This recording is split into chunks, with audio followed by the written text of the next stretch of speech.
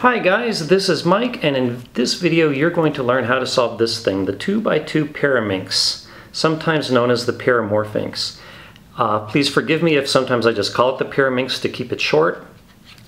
Before I go on, let me say that a prerequisite to understanding this video is that you can already do the 2x2 Rubik's Cube. And what you know from doing the 2x2 Rubik's Cube will be directly applicable to the 2x2 Pyraminx. In fact, they're really very similar puzzles mechanically. And before I go further than that, let me say that in my own learning how to solve this, I looked at a lot of videos and I found those by the Bearded Cuber to be the best for me. I found that he is a very patient way of explaining the puzzle, and I like the way he put things. So if you don't understand a word I'm saying, I would recommend you give the Bearded Cuber a try. So yes, with the introductions out of the way, I think we're ready to go further. Okay guys, after a scramble, what we want to do is to look for two pieces that are the same color and flush with each other.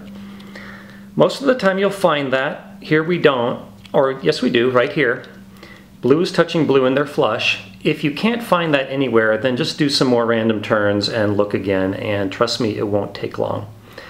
So since we have two blue pieces touching and flush here, we will call this one side of our canoe the blue side. And what is opposite of it? Green right here. So we will call green our other side. So we will start with the blue and green canoe. And the next step in forming that bottom blue and green canoe would be to put the green triangular piece right next to this green side of the three-sided piece.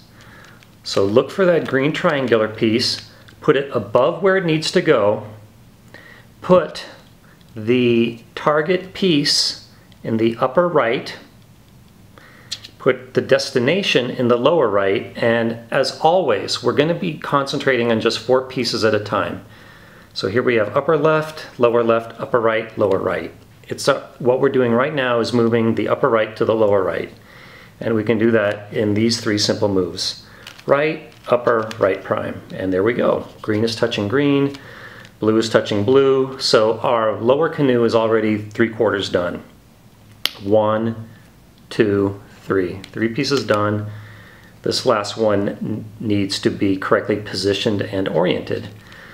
So this piece is the blue, green, and red. How do I know it's also red? Because here we have blue, green, we have yellow over here, and red is the only color that's left.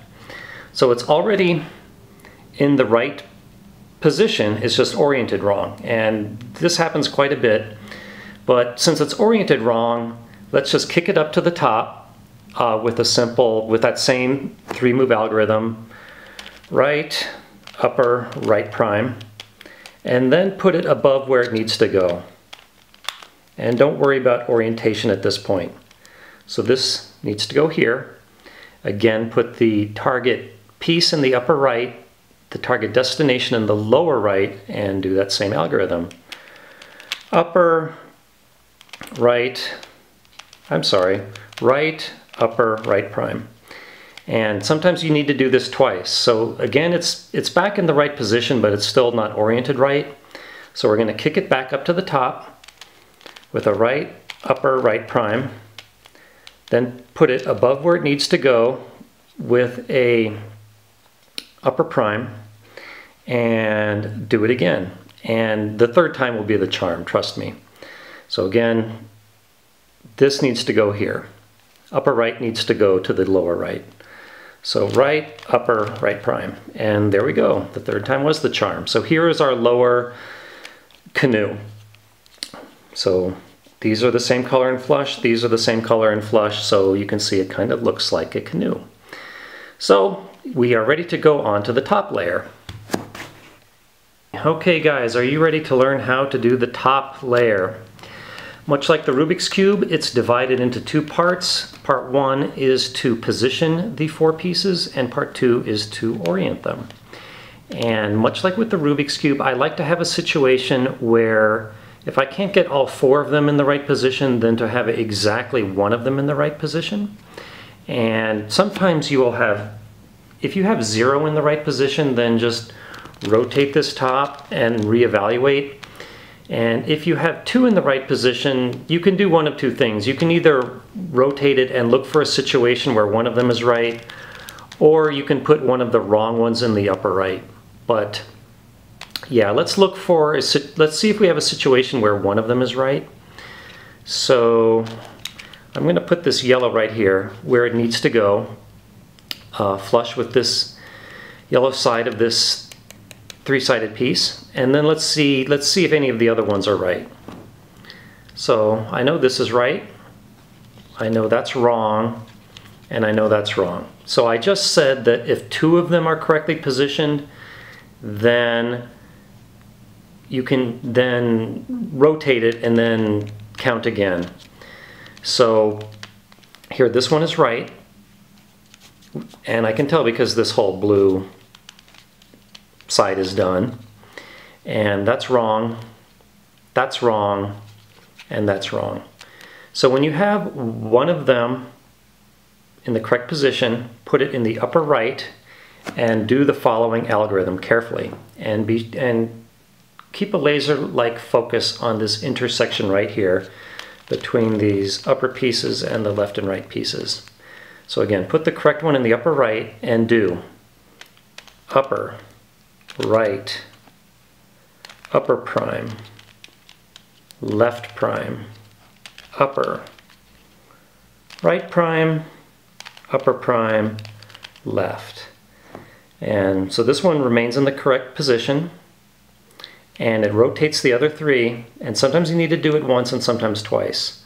So let's remember this is the correct one, this is wrong, and this is wrong. So that means we need to do it again. So again, keep that same, in this case, yellow, green, and blue piece in the upper right. When you do it, it could be any other piece, and do that algorithm again.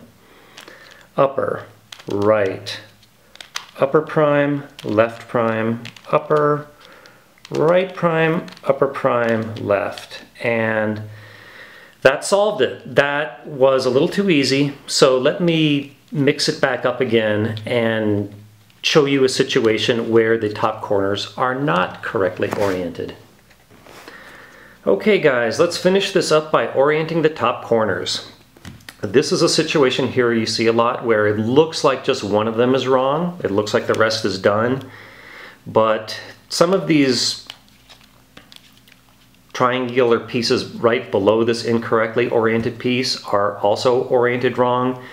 You're gonna, it's just true with these puzzles where you move groups of pieces at a time that you can't have just 1 wrong piece. It would be mathematically impossible. So we're going to do the same algorithm that we do with the Rubik's Cube to orient the top corners by taking what was previously our top layer, and in this case we could define our top layer 3 different ways as long as this incorrectly oriented piece is among them, and put it in the upper left, and we're going to keep doing the algorithm until this upper left piece is right, and we're going to be careful not to lose sight of this lower left piece. It should be a green triangle until this one is done. Okay, so let's go. Right prime, upper prime, right, up. Is it right? No, so do it again. Right prime, upper prime, right, up. Is it right? No, so do it again. Right prime, upper prime, right, up. Again. Right prime, upper prime, right, up. Is it right? Yes. I can see this one back here is not right, so that means, and I knew this would happen, is now we're going to orient one of the single triangular pieces, and I'll just pick the green one arbitrarily. And so put a piece you suspect might be incorrect in the upper left and keep doing that algorithm. Right prime, upper prime, right, up, until you get that green triangle back here. Right prime, upper prime, right, up. There it is. we have that green triangle back. So, whoops, I'm going to just move this up here temporarily to see if that solves it, and it does.